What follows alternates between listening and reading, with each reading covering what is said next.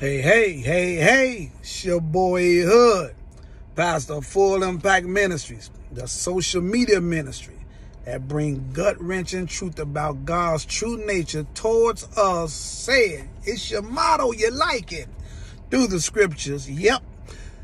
Listen, I pray everything is going well with you. I pray everything is going wonderful. I pray that you are really getting to understand God's true nature towards you. I pray that you're crying out to him in the midnight hour. I just pray that you are going through an awesome time in him.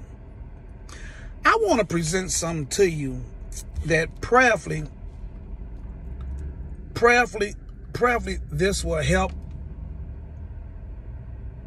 Prayerfully, this will help you to understand God's true nature. That's my whole ministry, is to try to present God's true nature to us. Because I be seeing this stuff on social media where folks, look, if you're not careful and if you don't have any scriptural knowledge, you would think that you would need a doctorate just to say hello to God. These jokers make it difficult to even want to deal with God. And I'm telling you right now that is off and it's false doctrine and it's of the devil.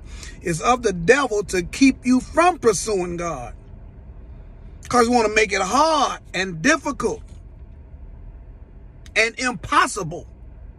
I mean, these jokers, boy, they want you to go to 16 theologian schools and you got to sacrifice calves and dogs and cats and frogs and everything else. Like, my God, you got to do all this here to get to God? That is not truth. Let me give you some scriptures on what's the truth by getting connected to God. Listen to what Jesus said over in the Gospel of John, chapter 17. This is his last prayer before he went on and checked up out of here for you. Watch this. I'm going to make it personal. I have to. For me. Thank you, J Boogie. I appreciate you, player. Appreciate you. Look at what he said over in John chapter 17, verse 3. This is Jesus talking. This is his prayer. This is Jesus, the Christ, my man, a.k.a. is J Boogie. This is his prayer, God in the flesh. I know a bunch of y'all don't even believe that Jesus is God. I pray y'all grow up out of that foolishness. I pray you grow up out of that. Listen, John chapter 17, verse 3. This is what it said.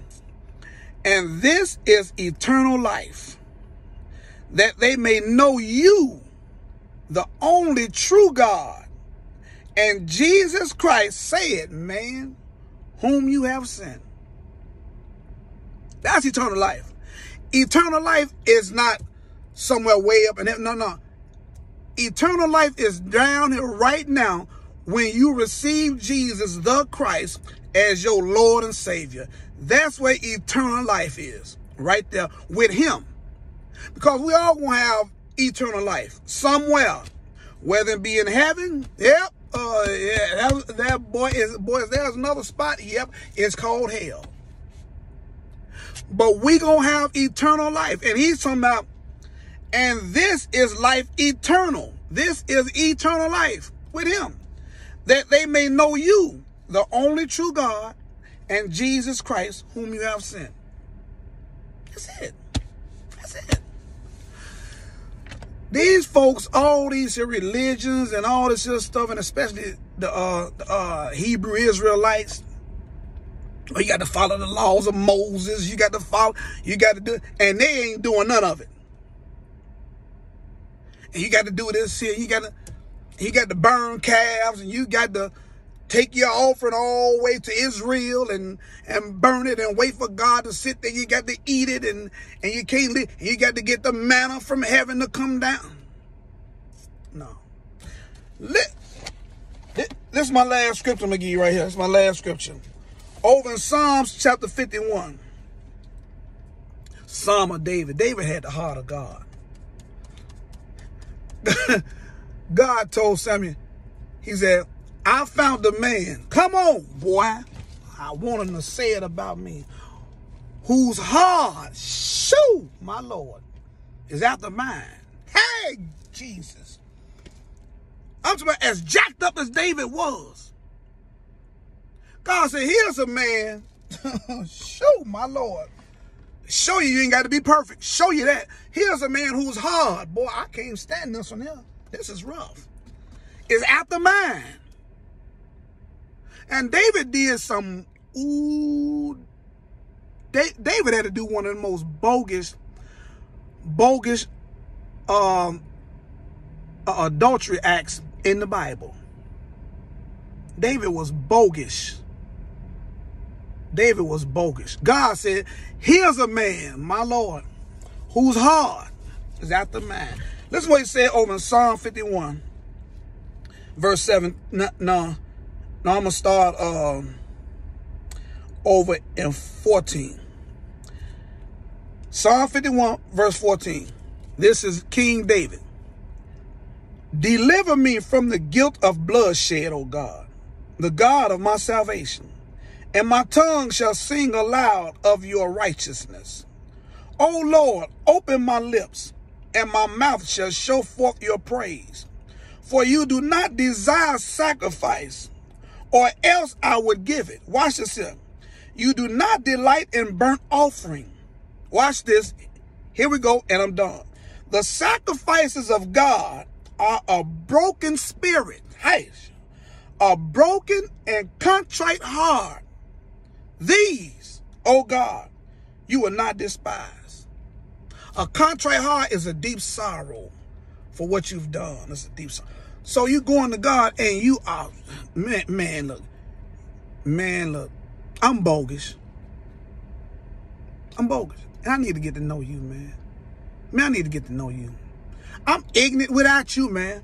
Help me.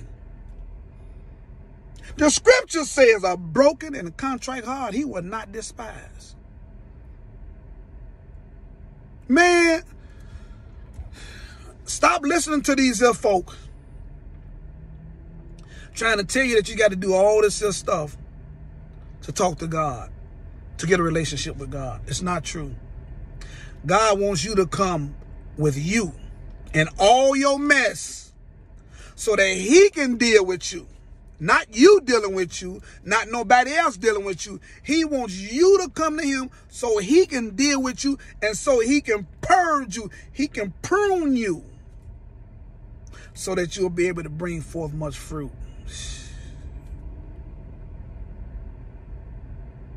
A relationship with God is not difficult. People have made it difficult. This your boyhood, Pastor Full Impact Ministries. God is not difficult to be in relationship with. And I'm out.